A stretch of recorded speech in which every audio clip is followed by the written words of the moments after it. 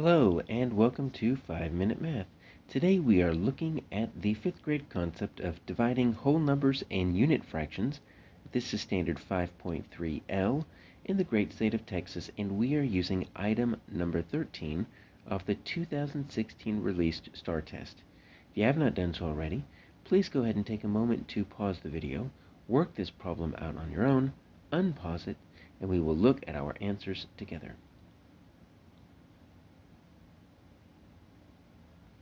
So Cyril put a total of 1/8 pound of gravel, that's not very much, into 6 fish tanks. Same amount. So we've got equal groups. So equal groups lets me know that we're going to be looking at multiplication or division.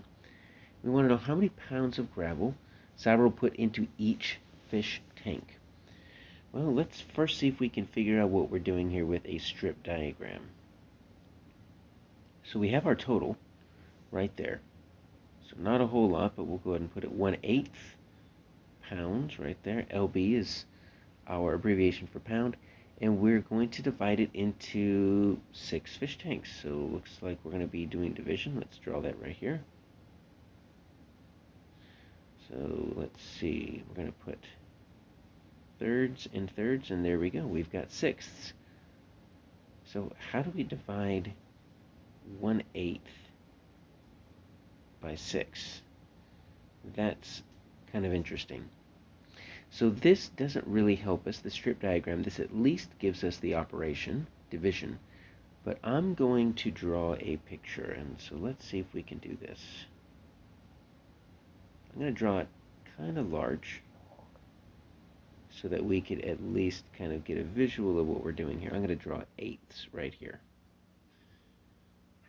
But I want to draw my eighths big enough so that I can at least divide those eighths, because that's what it says we have. It says we have 1/8.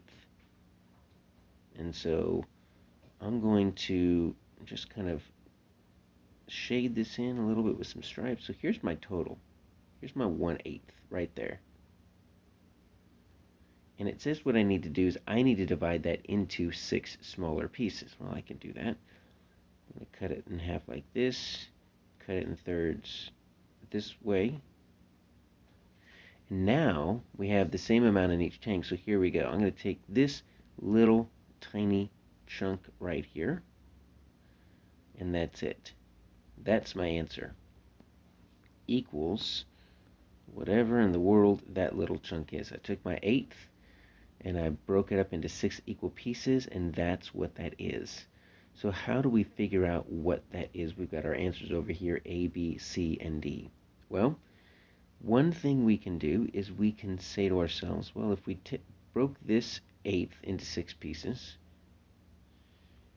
and what if we did that? What if we broke the rest of these into 6 pieces? What would we have? Well, we would have 6, well, I got 8 sixes, so let me do 6 times 8, that's going to get me 48. So really, if I were to break all of these up into these little tiny pieces, I would get 48ths. And hopefully you notice that there is a connection here, 6 and 8. And here's a trick. So when you divide by a number, it's also the same as, I'm going to say division is the same as multiplying by the reciprocal. Now that's a big word. But reciprocal simply means the exact opposite of a number, the number you multiply by another number to make it equal to 1. So with whole numbers, it's pretty easy. So 6, and its reciprocal is 1/6. Because if you make 6 into a fraction, 6 over 1, you notice how those are the same right there, and those are the same right there. And if you were to multiply these two, you would get 6 over 6, which is 1. And so we can actually use that here. Instead of 1/8 divided by 6, we can do 1/8 multiplied by its reciprocal, 1/6. And that's actually what we did. We got 1/48. That's what this little guy is right here. 1/48 of a pound. And our answer is C.